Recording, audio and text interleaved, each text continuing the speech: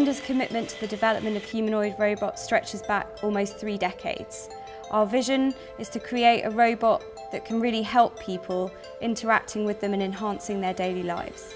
皆さんには外観から見ると新型ASIMOも以前のASIMOと大きな変化がないように見えるかもしれませんが、この新型ASIMOは全く新しいロボットです。それはリアルタイムでその周囲の環境に自分の行動を決定することができる機能を持ち、自動機械から自律機械へ進化したロボットです。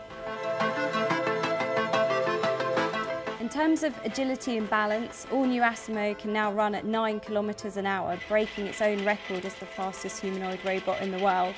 It can also walk on uneven surfaces, jump and even hop on one leg.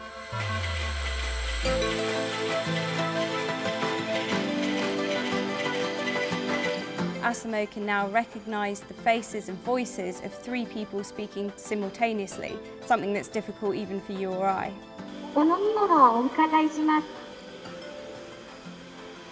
オレンジジュースをください。アイスティーですね。オレンジジュースですね。はい。コーヒーですね。ASIMO's new multi-fingered hands allow it to perform all sorts of complex tasks that require dexterity, such as twisting the cap off a bottle, pouring drink into a cup, and holding the cup without squashing it. It can also perform American and Japanese Sign Language. I study American Sign Language now. このヒューマノイドロボットの研究を通して先端技術を獲得し、他の製品への応用もし始めています。歩行アシストや MotoGP のマシンや本日紹介するUNI-CUBもその一つです。UNI-CUBベータはこれまでにない新しいパーソナルモビリティデバイスの提案です。そのコンパクトなサイズの中にホンダ独自のバランス制御技術と世界初の全保育動輪システム、ホンダオムニトラクションドライブシステムを搭載しています。これにより人々が歩く時と同じように前後や左右、斜め方向など自由自在な移動を楽しむことができます。UNI-CUBの前輪はホンダオムニトラクションドライブシステムを搭載し、後輪は横に移動することで旋回するのを助けています。